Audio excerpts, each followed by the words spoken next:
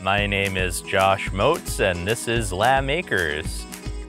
We farm grain crops, canola, lentils, winter wheat, barley, and durum. I'm a fourth generation farmer.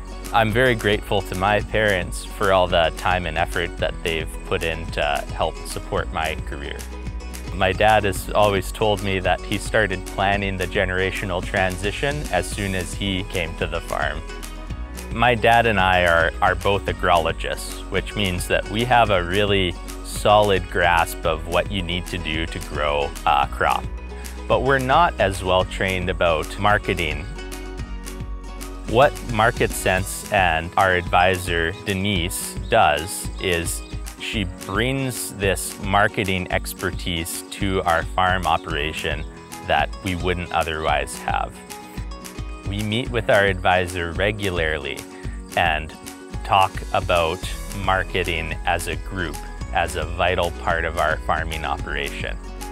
I've probably been sitting in on MarketSense meetings with my dad for 10 years. It's helped me take on marketing responsibilities on our farm in a way that would have been very difficult without their help.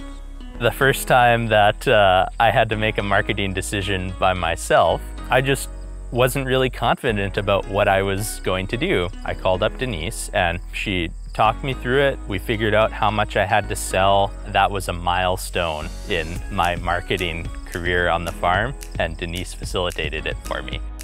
We're really big fans of the Farm Maximizer.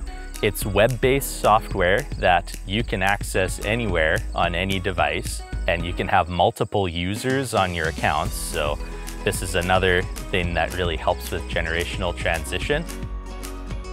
The best features that we use are grain budgets.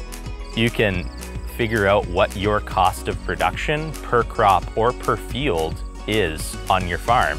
And that information allows you to know when you're making good marketing decisions. It's just a really accurate way of keeping track of your farm. Sometimes I think in the agriculture industry, we focus solely on production risk, but an equally important and great risk is market risk. And MarketSense allows us to manage market risk very effectively. I think that farming would be a lot harder without MarketSense.